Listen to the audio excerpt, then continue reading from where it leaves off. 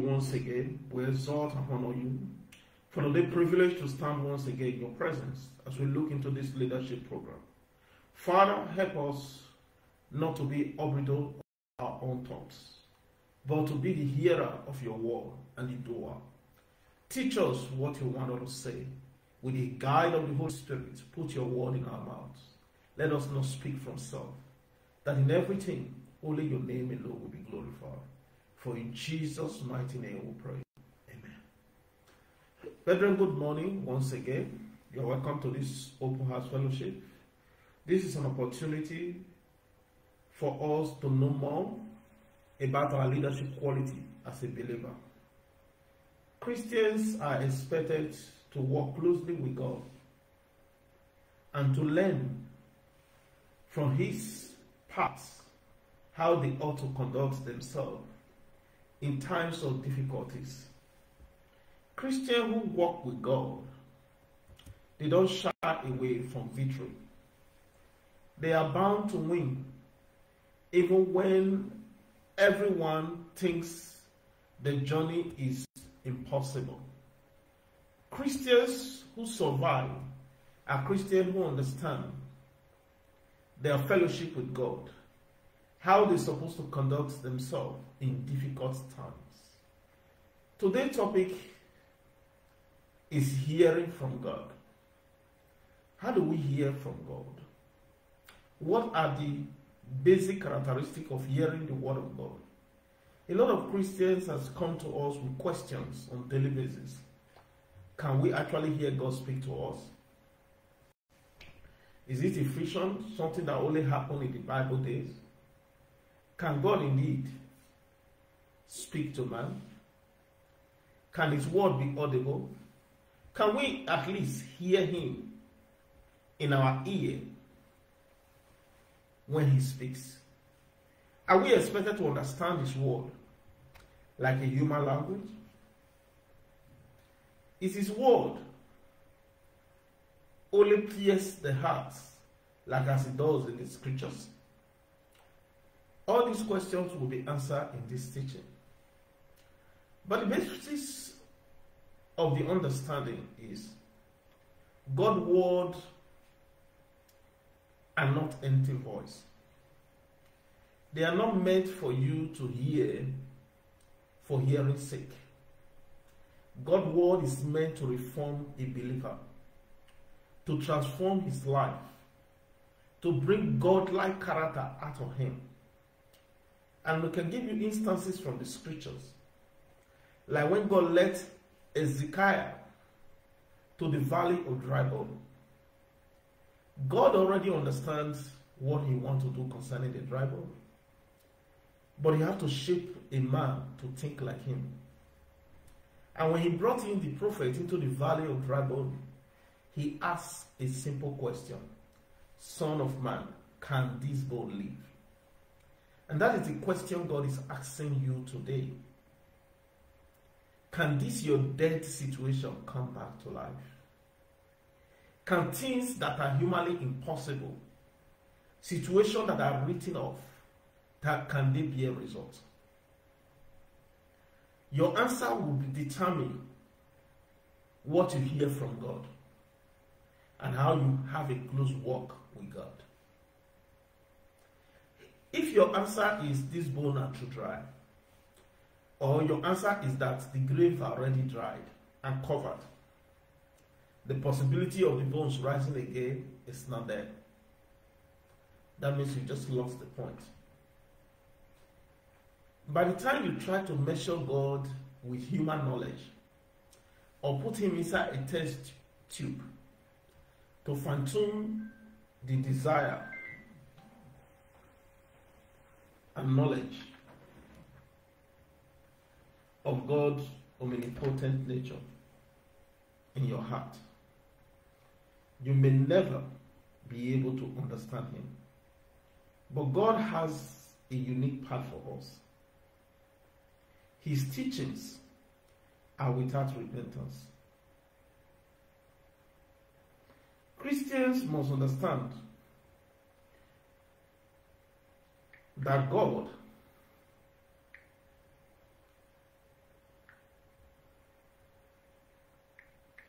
has his plan.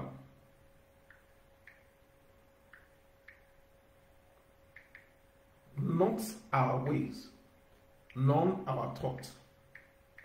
And his way is far higher than what we can think, act, or do. And when we understand these facts, we begin to understand some basic facts.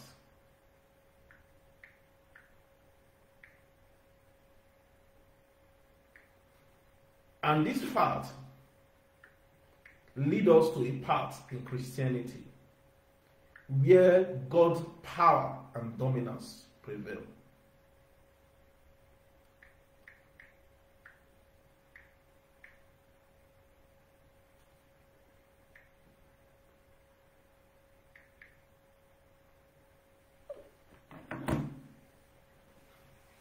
So, as believers, let's understand the path that God has chosen for us.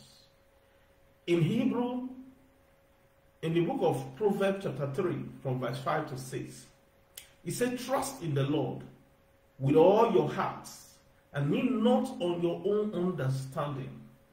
In all your way acknowledge him, who God, and he will make your path straight.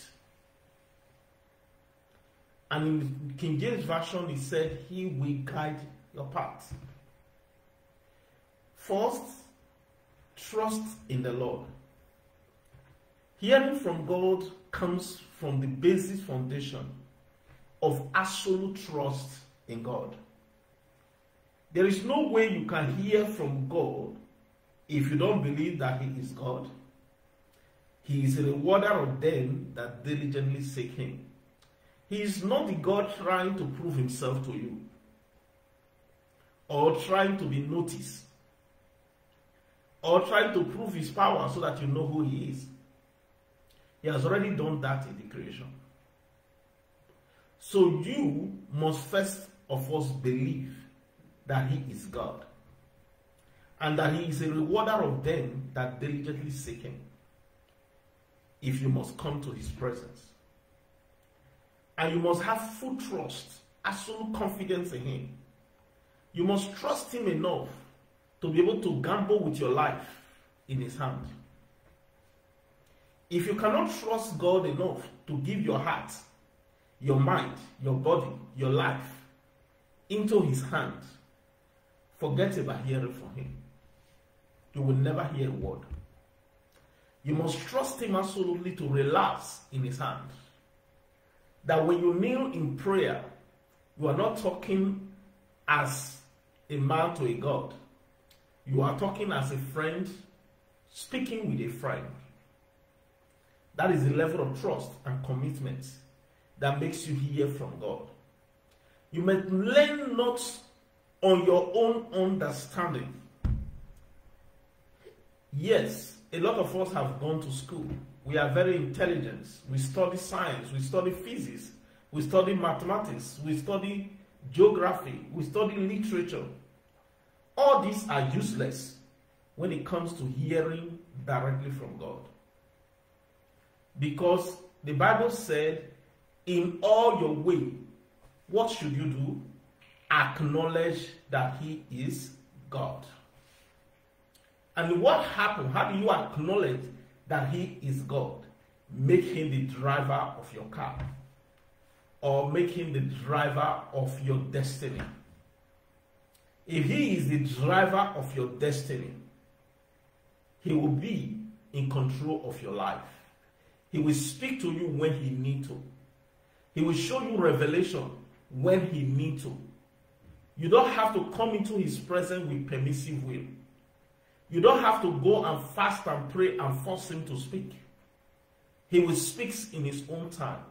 Because the Bible did not say when you force God to speak, he makes everything beautiful. The Bible says he makes everything beautiful in his time. Not your time, his own time. And he will make your path straight. That is the key. The purpose of this word is to straighten your path so that you do not go astray. You can walk with God for 10 years and God may not see the need to speak to you. You can walk with God for 15 years, and God may not see the need to speak to you. But be rest assured, the day your feet stray from the path, He's going to bring it back. And He's going to correct you. And that is what is unique about God.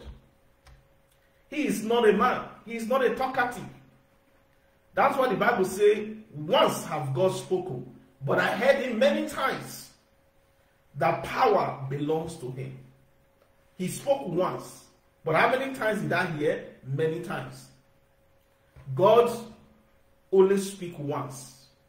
People can hear Him as often as they want to hear Him. But the actual fact is that the power to do the impossible belongs to God. Many people foolishly turn to Spiritism for guidance, hoping to hear from God. Spiritism is not God's knowledge. And in fact, God considers it as an offense against Him. Because turning to the spirit, or to the spirit of the dead, to witchcraft, to manipulative spirits, to connive into the future, they will only tell you truths that are lies. Truths that cannot stand the test of time. That can be changed with time. That when God speaks, His word sticks. And God will not give you a word that is of private interpretation. That's how you know the difference between the word of God and the words of Spiritism. God's words are interpreted based on circumstances. For example, God tells you, tomorrow, put your life in order, you shall surely die. God will not tell you that except He has a good reason for it. And He must tell you the reason. Even when God said to Nebuchadnezzar that a spirit was taken from him, he was made to eat grass like an ass in his dream. He revealed the mystery to Daniel why his situation would be like that. That there is also a way to escape that situation. And that way is by breaking away from sin and practicing righteousness. So you see, in God's calendar, there is no definite question and definite answer. In Isaiah chapter 8 verse 20, but no one is better at guiding his people than God. In Proverbs chapter 3 verse 3 to 5, we already read in the memory verse. And Romans chapter 12 verse 1 and 2. Psalm 25, 9, 32, 8 to 9, verse 8 to 9, 37, verse 23 to 24, 48, verse 14. Which way? Jesus is the way. What way should we follow if we want to hear from God? Should we go and consult most senior prophets? Or go to Holy Ghost conference? No, go to Christ. The sheep hear His voice. There is no special prayer to hearing the voice other than to become His sheep. Become God's servant, a sheep under His protection. And if God is the pastor of your life, you will hear His voice. But if He's not the pastor, you will not hear His voice. So the only way is through salvation in Christ. That's why Jesus said to you, He is the way. Any other way leads to robbery of your soul. Because most of us always think of robbery as when it's highway, we go and take away your physical possession. That is part of it. But robbery of your life is more important than robbery of your possession. The devil can rob your destiny, rob your blessing, rob your life, rob your marriages, rob your children's futures, and wrestle with your blessing. All these are part of the ways of the thief. But his job is to steal, kill, and to destroy.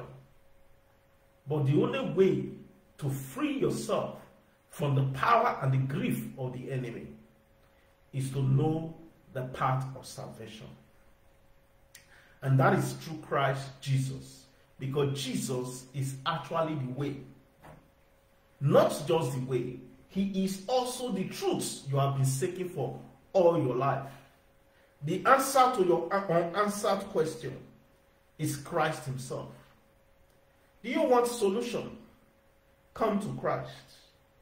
Do you want answer to questions that you do not even have a clear-cut answer for? Come to God. Jesus is the answer to all your heart question and plan. He is the key to your destinations in life. And beyond that, he is your life. Your living or dying revolve around his presence. And that's why the Bible says, thou shalt know the Lord thy God, for he is thy life. He is your life. Your life is not in an emergency or ultra-modern hospital being built in your street. Your life is not in an incubator. Your life is not in some fancy cancer drugs. The Lord is your life. He says, follow me in John 14, verse 6. And Luke, chapter 1, verse 79. Let's read Luke, chapter 1, verse 79. Luke 1, verse 79. What does it say? It said, give light to them that sit in darkness and in the shadow of death, and to guide our feet into the ways of peace. So, that is the way of peace. The way where there is no sorrow. The way where you can enjoy immunity from trials and trouble. The ways where you can relax in the midst of battle. That is the way the word of the Lord leads to. That's why it is essential for every believer, not some, every believer, to hear the word of God. Let's read Revelation 7, verse 17. Revelation 7, verse 17. Let's see what he has to say in Revelation 7, verse 17. It says, for the Lamb which is in the midst of the throne shall feed them, shall lead them into the living fountain of water, and God shall wipe away all tears from their eyes. God shall wipe away all tears from their eyes. So, are you still living in tears, sorrow, pains, affliction? God just promised here that he will lead you to the fountain of the living water, and which you will drink and you will never thirst again. And God also promised to remove tears from your eyes, that thing that make you don't want to sleep at night, that cause pains in your heart, that affliction that has stubbornly remained.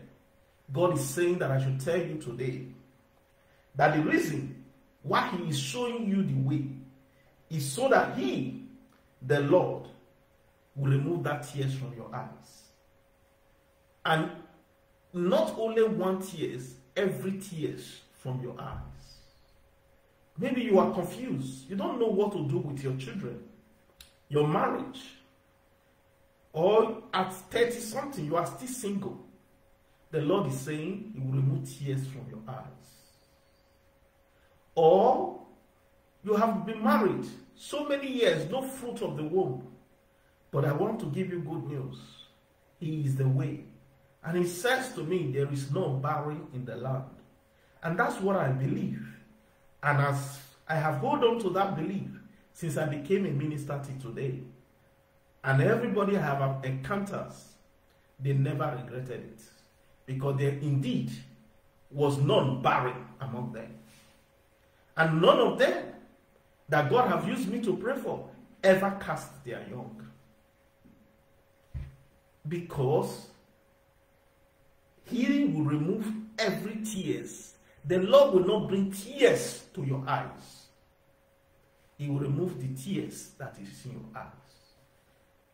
I know we are told in the Orthodox Christianity that when you face affliction, endure it.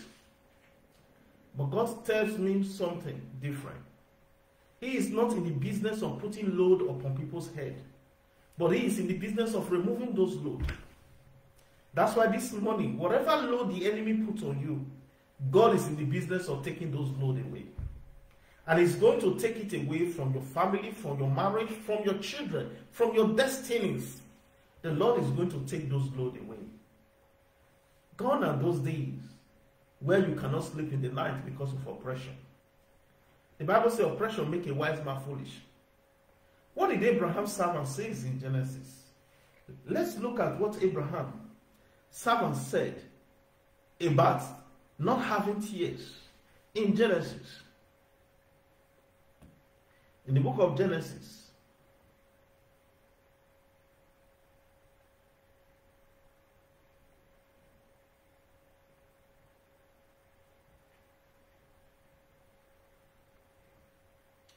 Genesis chapter 24, verse 27.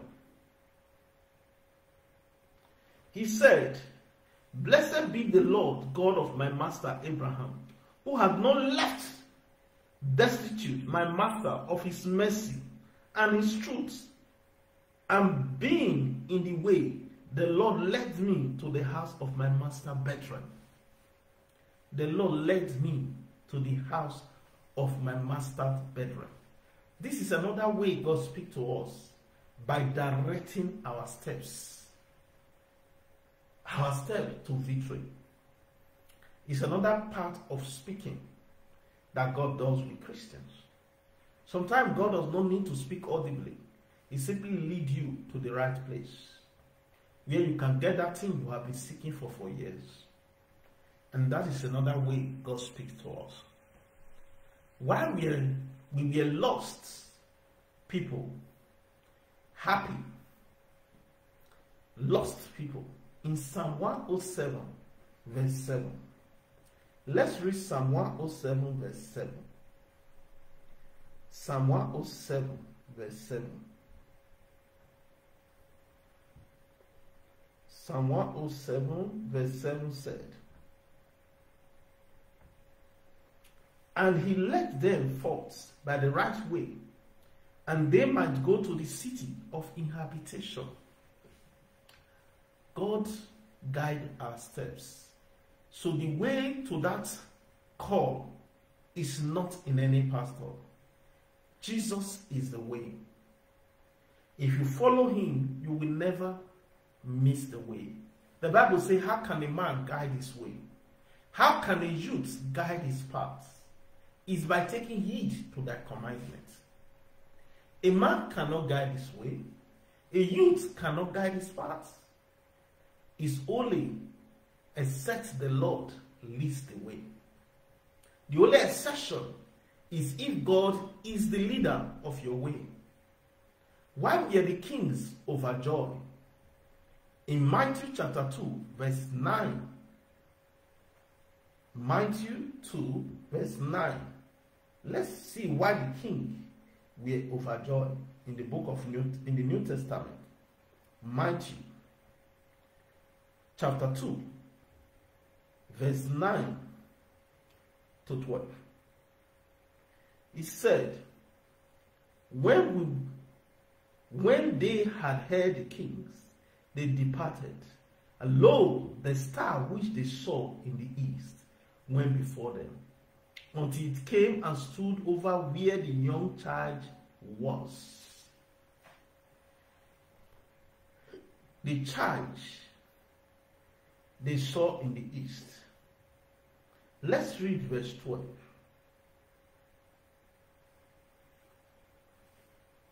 From 11 to 12.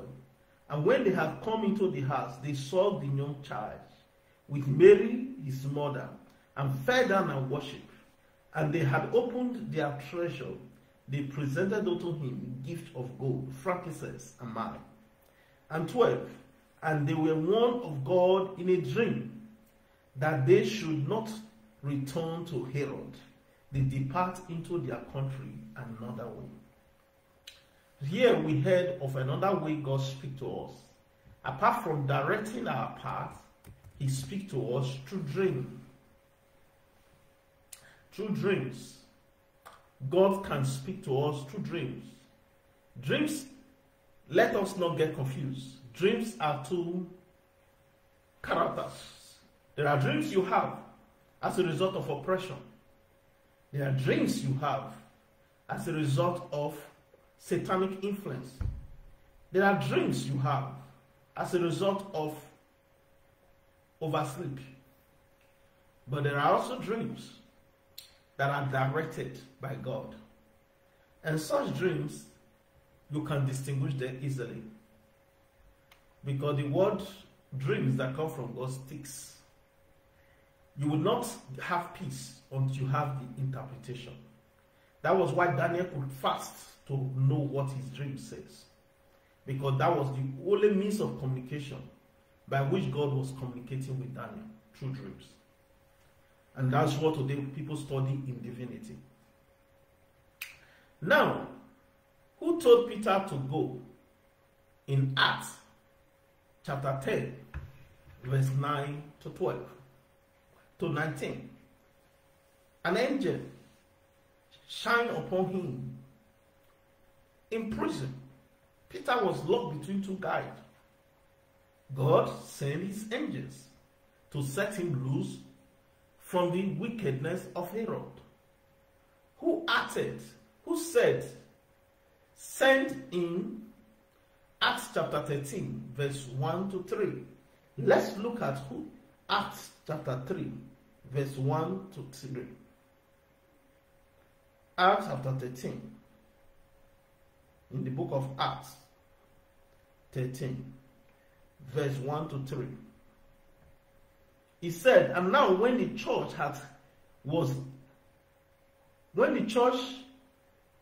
now there were in the church that was at Antioch a certain prophet, teacher, Barnabas, Simeon, that was called Niger, and Lucia of Caesarea, and Manaen, which had been brought up with Herod the Tetrarch and Saul. As they ministered to the Lord and fasted, the Holy Ghost said, separate me, Barnabas and Paul, for the work whereunto I have called them. Remember what we talked about in our previous lecture. That thought says the Lord God of hosts himself will not do anything, but the secret he will reveal to the servants that fear him. That is the reason why we don't see God speak to everybody at the same time. God believes in orderliness, in hierarchy, in the spirit. He would direct his path to speak to the prophets in the church. And the prophet will make it known to the people. And these prophets receive instruction from the Holy Spirit. They are different from the Old Testament prophets. The Old Testament prophet received voices through enchantment, through being filled with the Spirit, and they receive an enchantment and they hear the voice directly. In the New Testament, it's different. We now have a gift called the gift of prophecy. The Holy Spirit embodies us and allows us to prophesy things into people's life, and those things comes to pass. That is what we call the gift of prophecy. And that prophecy, we have people with this specific gift of the Spirit of prophecy. And these people, they are called prophets. And they are the people that can connect with the Holy Spirit and understand mystery. And God speaks directly to them. And these prophets prophesy in the name of the Lord. I remember I was walking with my friend Jude. We were going on the path after having prayed in a fellowship. I heard a voice directly. I will separate my two elects, that my walk will go unhindered. I didn't know what I said, but I heard Jude begin to cry. Are you saying God is going to separate the two of us? And I begin to wonder, maybe that's not what God made. I said, I don't want to be separated from you. But that was the last day we have a fellowship together. God caught me away in the spirit. Now I'm in a different mission. He is on a different mission. And we have not been able to see each other for the past 20-something years. That is God's word in action. God's word does not need physical enforcement to come to pass. He enforces his word his own way. Who said that in Acts chapter 1 verse 3? 13 verse 1 to 3. The Holy Spirit. He is the spirit behind the spirit of prophecy. You cannot prophesy without the spirit of truth. And that's why the Bible said, no man speaketh of the Holy Spirit, said Jesus is accursed. And nobody on earth can say Jesus is Lord, except he speaketh of the Holy Spirit. Who is guiding Paul? In Acts chapter 16, verse 6 to 10. Let's go to Acts chapter 16, verse 6 to 10. He said, now when they had gone through Phrygia and the region of Galatia, and were forbidden of the Holy Ghost to preach the word in Asia, after they were come to Marcia, they are sailed to go into Bithynia, but the Spirit suffered them not. And they, passing by Marcia, came down to Troas. 9. There appeared to Paul in a night vision. There stood a man of Macedonia, prayed him, saying, come over to Macedonia and help us. Come over to Macedonia and help us.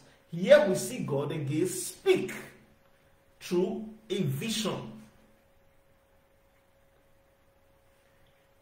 In verse 10, after he has seen the vision, he immediately we endeavor to go to Macedonia. I surely gather that the Lord has called us to preach the gospel to them.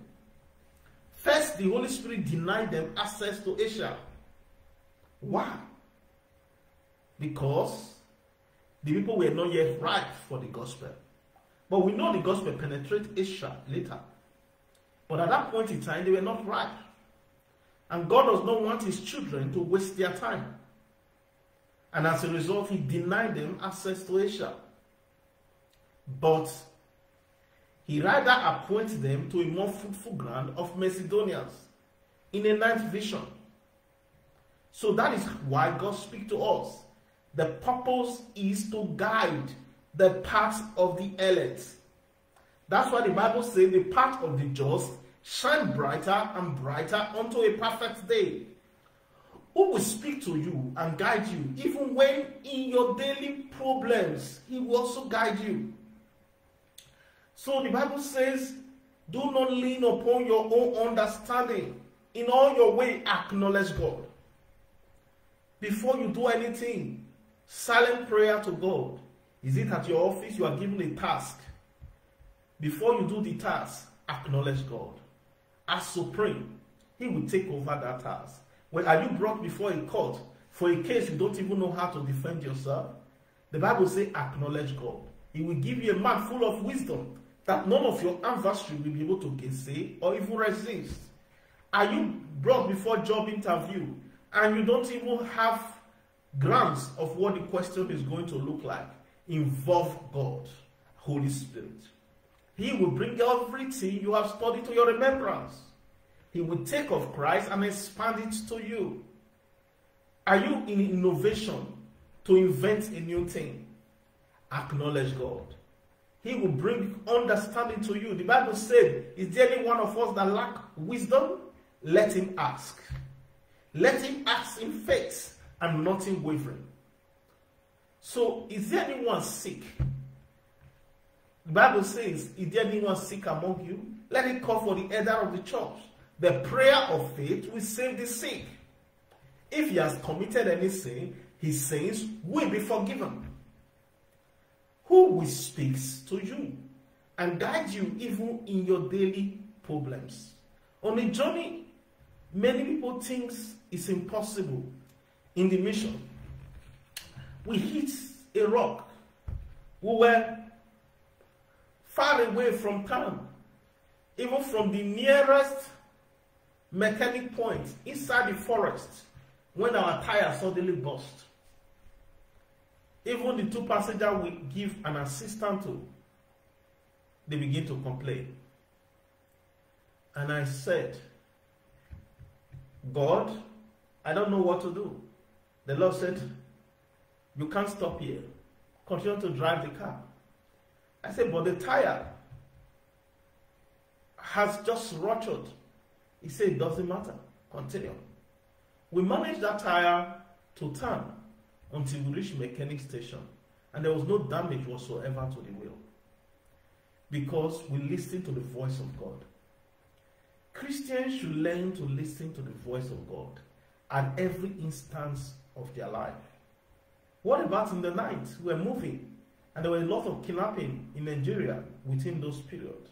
And we're going to a mission field. We heard they just kidnapped somebody in that road. And we were to pass the road by 1 a.m. in the night. Because the journey was not too smooth. And we look up to God. And the people said to me, let's look for where to sleep. I said, where are we going to sleep? In the middle of the forest? Let us go. And we continued to go. And the Lord stood with us. The road was as safe as it was daytime. Even all the ritual points were passed by the driver without a single interference. That is to show you, when God is with you, he speaks to you. He guides you and strengthens you. He empowers you across satanic borders. Things that were impossible for man, they are possible with God. Who was that man? And what does he understand? I have come to a situation where I don't hear what the people are saying. We were to hold conference, and the villager decided to hold another conference against us from the beginning to the end of the night, holding a meeting that nobody should attend our crusade because we came with a foreign god. And while they were holding meeting against us, the Holy Spirit did an uncommon miracle.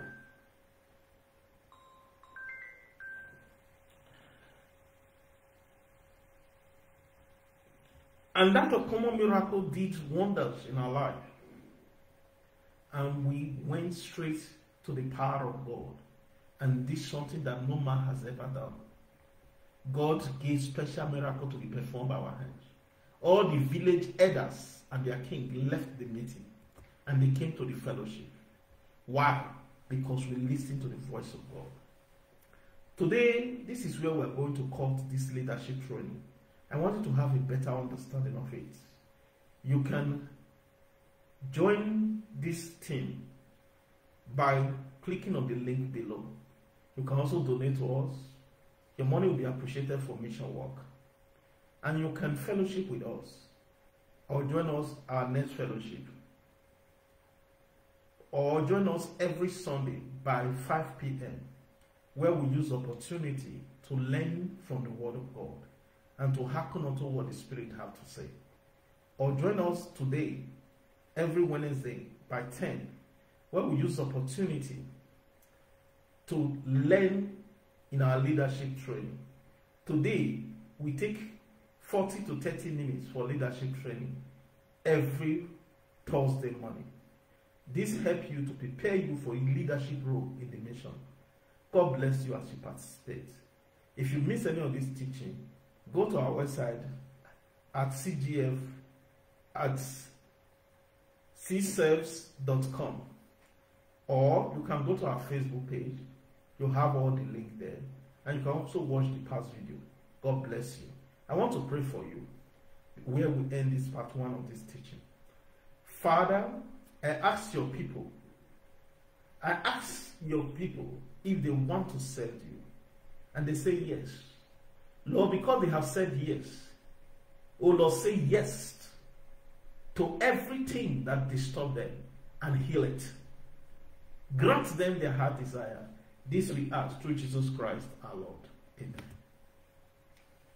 God bless you.